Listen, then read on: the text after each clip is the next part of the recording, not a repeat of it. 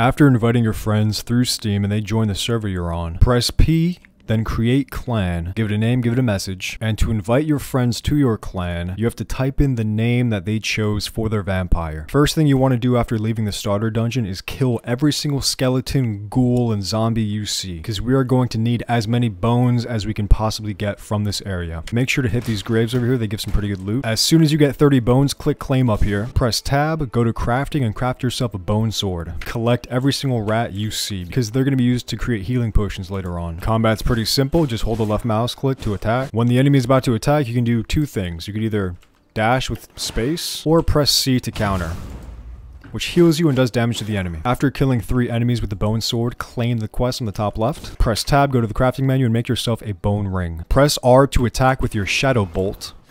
Do this twice, and claim the quest on the top left. Continue attacking, hacking, slashing everything. Collect all the shit you see on the ground. You can press F on these containers and click take all to take all the loot inside of them. Next up, press tab and craft yourself bone guard leggings and bone guard chest guard. After clearing the zone, you should have like 15 rats and at least 250 bones. Come to this gate and press F to enter the Fairbane Woods. You can either go east or west. Let's go west.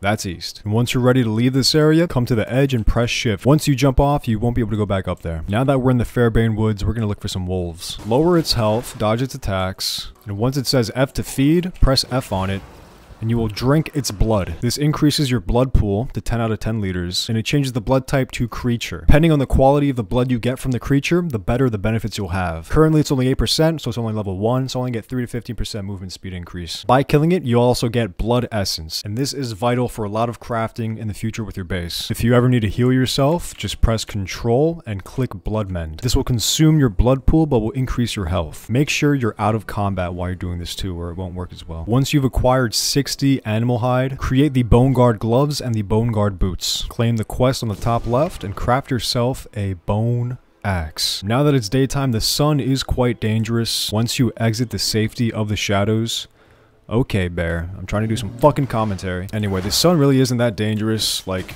just stick to the shadows and you're chilling. It takes a couple seconds of being in the sunlight for the sun to start killing you. Like it does this, it starts glowing hot red, and then it starts damaging you. Equip your bone axe and start chopping trees. After chopping down 3 trees, claim the quest and craft yourself a bone mace. Equip the bone mace and start chopping down these rocks for stone. Be wary of the sunlight. You are a fucking vampire. This right here is blood rose. If you see it, mine it, you're gonna need it. You can mine these stone ruins for some pretty quick stone. After smashing 3 rocks into pieces, claim this quest, and you can now start building your base. Press M to open up the map, and these flat grassy areas are perfect for bases. Press B to open up the building menu. We're going to craft a castle heart. It takes 30 blood essence and 240 stone. Place it right there. And also build 3 borders, which requires 2 blood essence and 20 stone each. 1, 2, 3, 4, 5, why not? Press F to interact with the castle heart and put at least 1 blood essence inside of it. It's right mouse click to transfer between an inventory and the storage. So this castle heart is pretty much the TC from Rust. This is the soul of your base. If this gets destroyed or you run out of blood essence in it, other people can claim the entire base as their own. Claim the quest on the top left, press B to open up builds, come here to palisades and build 3 walls. 1, 2,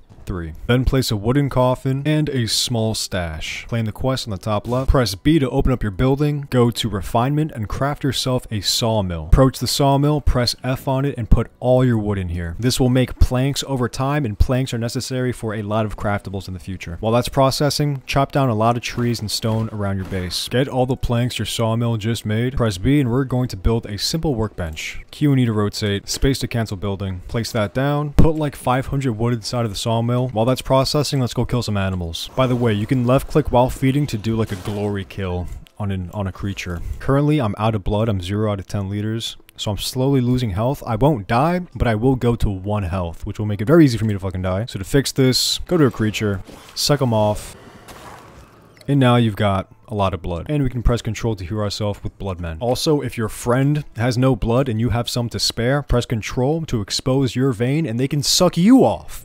you can suck your friends off. Get the planks from your sawmill, go to the workbench, craft a reinforced bone sword, mace, and axe, as well as a plated chest guard, leggings, gloves, and boots. Once an item is done crafting, it'll be at the bottom here. Right click to transfer to your inventory. Claim the quest top left, and we can now build a blood altar. Press B, let's build that blood altar. Press F on it, click on the alpha wolf, and click track blood. We're going to track the first boss. Every 5 or 10 seconds, this thick red trail is going to tell you where to go. Just follow it. While you're following the trail, be on the lookout for any copper nodes. This is what they look like. We need copper ore to make copper ingots, which is the next tier of gear we're going to have. By the way, if you're up on a cliff like this, you can just press shift to jump off of it.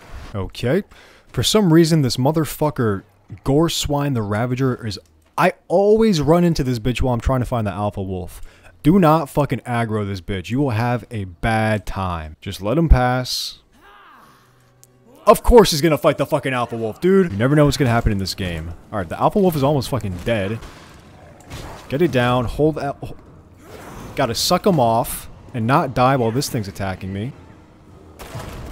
Pick up all the shit the wolf drops. It drops a decent amount of animal hide. After killing the alpha wolf, it's not a hard boss to kill. It's like killing a skeleton, pretty much. Claim this quest. Press J, go to vampire powers, and you have unlocked wolf form. Turn into a swift creature, increasing your movement speed by 45%. Taking damage breaks the effect. So pretty much you can press control and turn into a fucking wolf. Since when can vampires turn into wolves? Aren't they like enemies? Anyway, this is much faster than walking as a vampire. Anyway, that's the tutorial. This is going to be like your first 30 minutes to an hour in the game, and then you're set to do anything you want.